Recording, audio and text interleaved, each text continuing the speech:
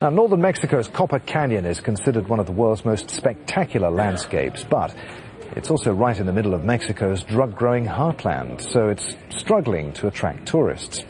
Al Jazeera's Adam Rady travelled to the canyon in the state of Chihuahua to see what it offers for those prepared to make the trip. Scenes from a package tour, an old locomotive, stunning canyons, and endless fields of marijuana. Strike that from the brochure.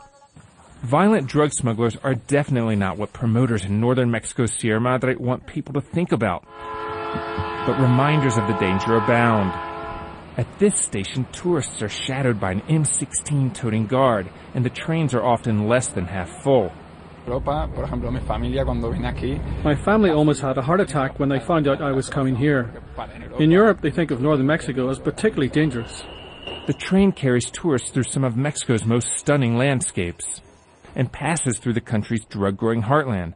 Pot and opium fields are hidden in the folds of these valleys. For those who do make the journey, there's endless views of Copper Canyon, a series of ravines 7 times larger than the Grand Canyon just north of the border in the U.S.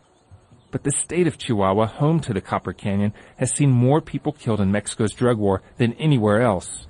In the town of Creel, the gateway to the canyon, there's a monument to the victims of a massacre in which 12 teenagers and a baby were killed by gangsters in 2008. A U.S. travel warning for the state has scared away many potential visitors. There used to be 4 or 5 groups of Americans every day. Now there's none. One thing they're missing out on, a network of zip lines that carry people high above the canyon floor. Still, the thrills don't attract many from outside the country. All but one of the members on this tour group are from Mexico. The government has spent millions on security and infrastructure to try and draw more people here. It's attractions like this one that crisscross these canyons that officials hope will draw more tourists from Mexico and abroad. There are also the cultural attractions. Tourists can brush up alongside Mexico's Tarahumara, famous for maintaining ancient traditions and for long-distance running in these craggy ravines. Though drug violence isn't far away, it is rarely, if ever, spilled onto the tourist trail. The